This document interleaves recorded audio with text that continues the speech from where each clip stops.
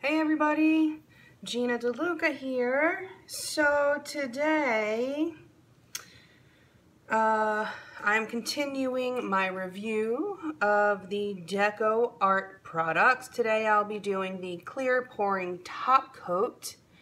The lovely people at DecoArt sent me a goodie box to try out, and I thought that I would share the results with you guys. So I guess let's just get this party started, shall we? So according to the instructions, you pour it on, and then you have to put it at a 45-degree angle overnight, and basically you have to let it drip off the canvas at a 45-degree angle.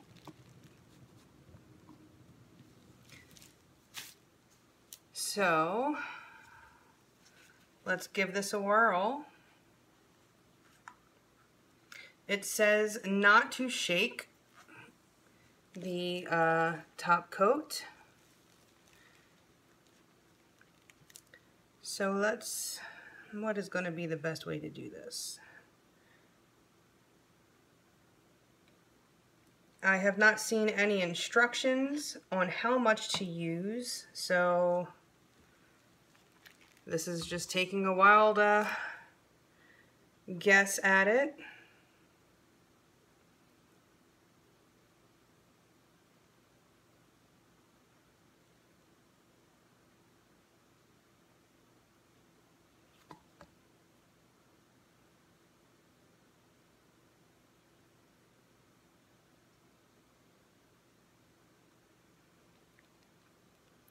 And I seriously doubt that's going to be enough.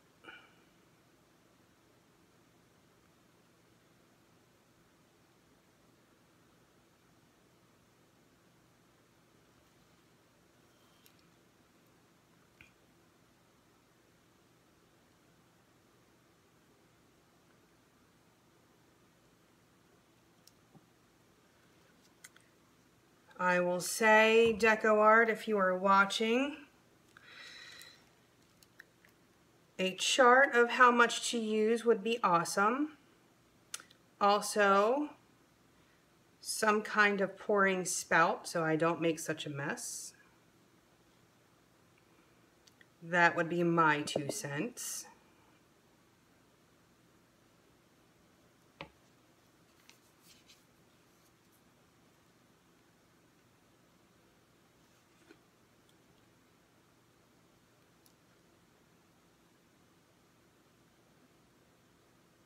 I know you're probably not supposed to do that, but I feel like I need to help it along.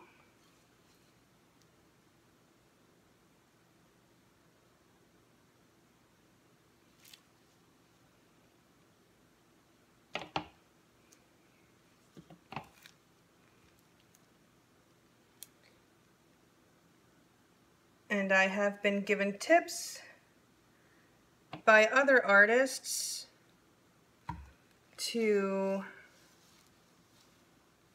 use a fresh surface so that you can catch your drips and reuse them.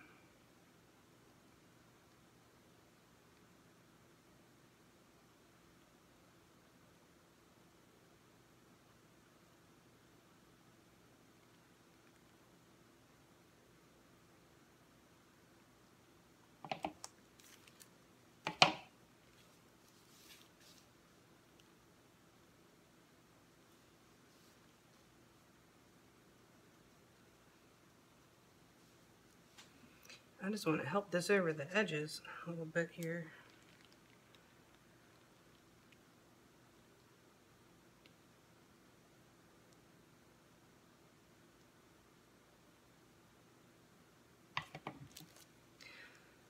It's like I know that so much of this is going to pour off, and I hate wasting product.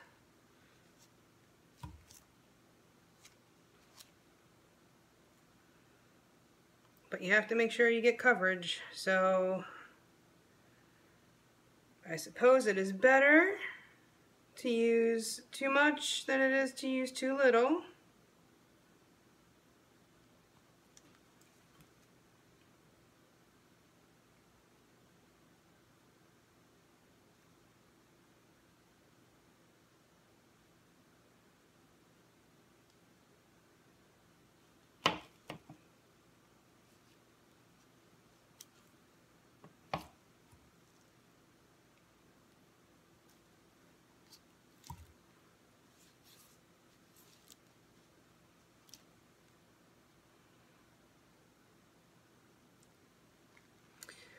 I am hoping that I absolutely love this effect because I hate varnishing. Hate is a strong word, and it's appropriate. Oh, it's appropriate. When I use the polyacrylic, I have to do many layers to get the effect that I want. The problem with that is the more layers I do, the more opportunity there is for something to go wrong when I have a house full of pets and children. So I'm always on the lookout for the next best thing. Please, oh please, let this be the next best thing, because I've had it with the polyacrylic.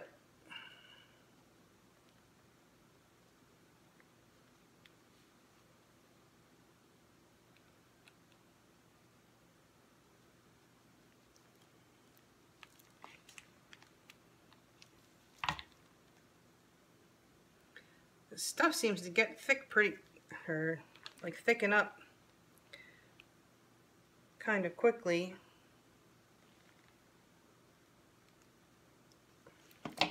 Although, from others' reports, it continues to drip for quite some time after you've tilted it. So,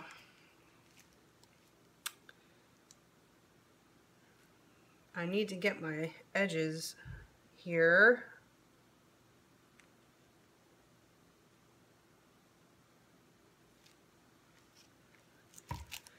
This is some messy business, y'all. Wear your gloves. It's sticky.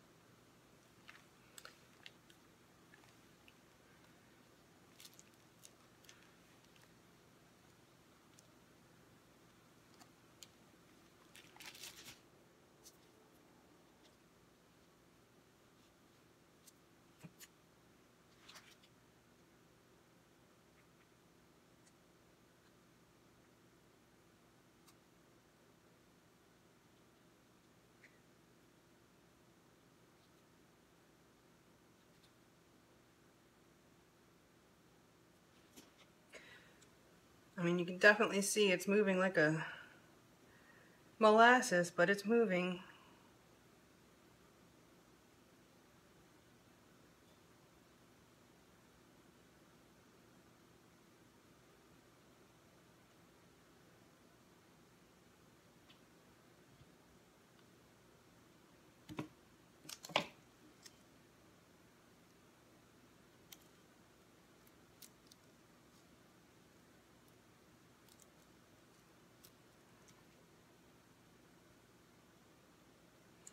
I didn't use silicone in this painting, so hopefully I won't have any issues with resistance.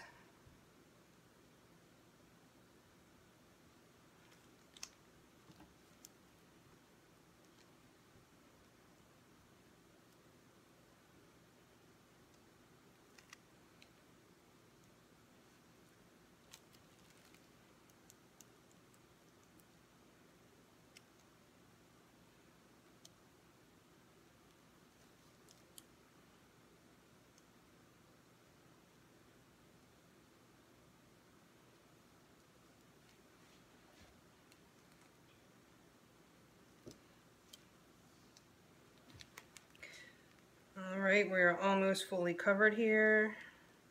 This stuff is definitely sticky. My fingers are sticking to the canvas underneath.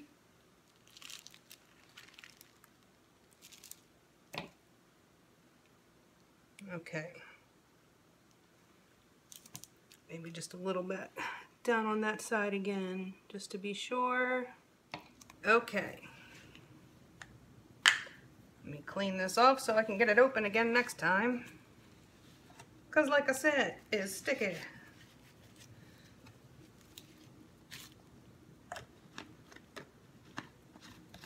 So I do still have a little bit here on the edge that doesn't look like it's fully covered, but that is the direction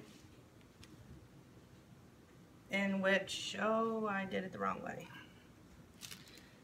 All right, easy enough to fix.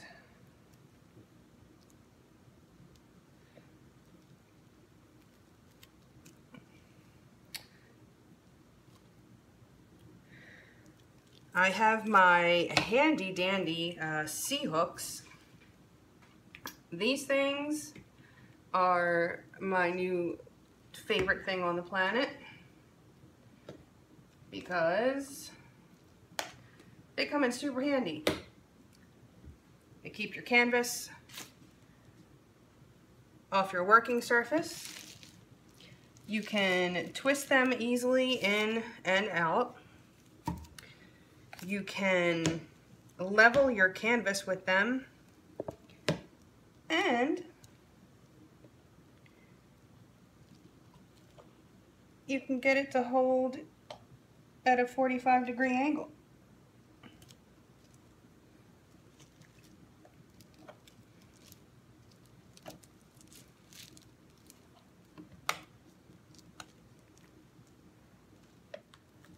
Okay, I can actually start, I can see the line, the little berm right there.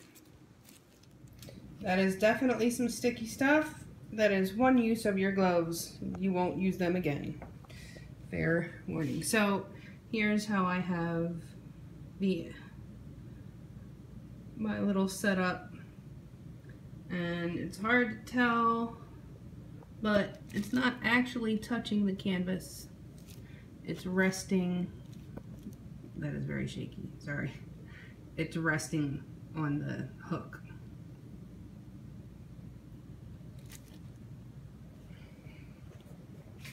Okay, so it's starting to come to the edge. And when it starts coming down there and dripping, I'm going to catch it in a little cup and try to save up as much of it as I can, because I hate being wasteful. So I will let this dry overnight, and I will come back in the morning and show you the results and be very, very hopeful that I love them, because I don't want to varnish anymore. Okay, back in a few. Okay, so here it is the next day.